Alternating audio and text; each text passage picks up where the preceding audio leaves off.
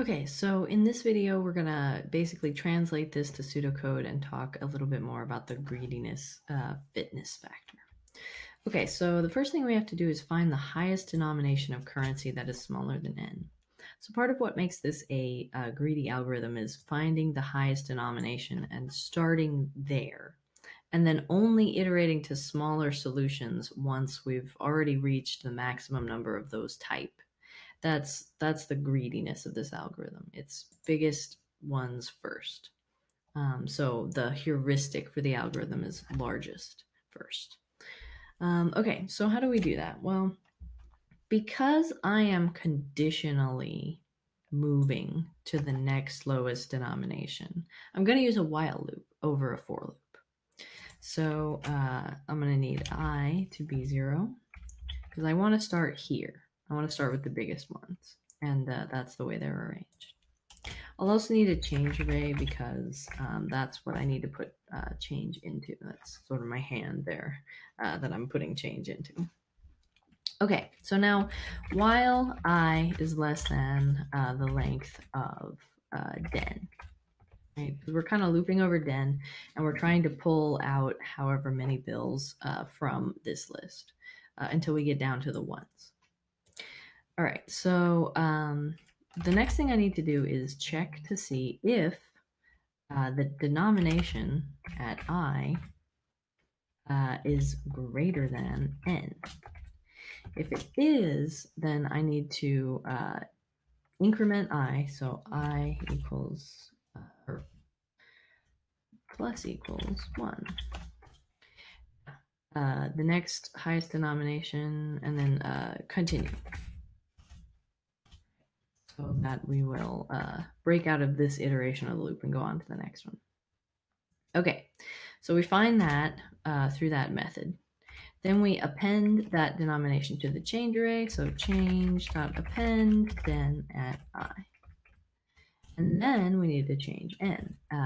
N minus equals den at I. All right, and then we already have that if statement. We'll just move on to the next iteration of the loop. At the very end, we'll want to return change. So that's the main solution to that. Okay, so now let's print get change of n. So let's try with 314. We'll run that. I'll move my face over here. And it looks like, yeah, it's $3, 10, and then 4 ones. So that's 314.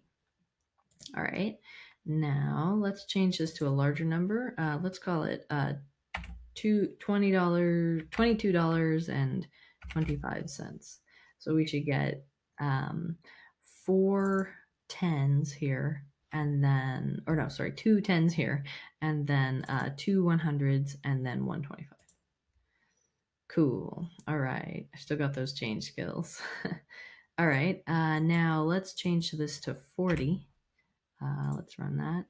Looks like, yeah, we've got 4 10s, 2 1s, and 1 25-cent piece. Let's change it to 4 just to see it. Cool, we get 2 10s and 4 1s. All right, so it looks like this is solving the problem, and it will pass all of our tests. So it looks like we're good to go.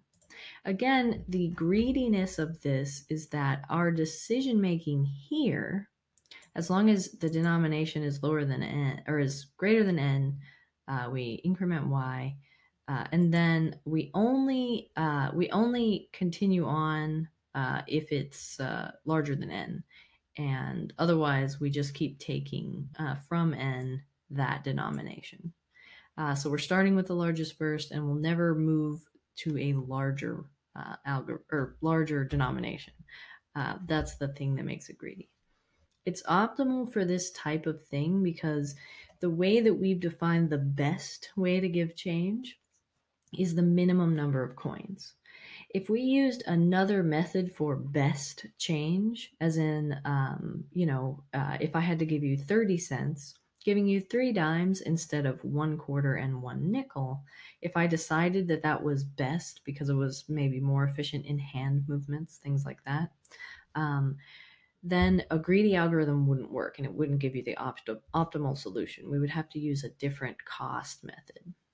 The thing that makes this greedy is that each time this increment, each time this loop goes through, it's a new subproblem.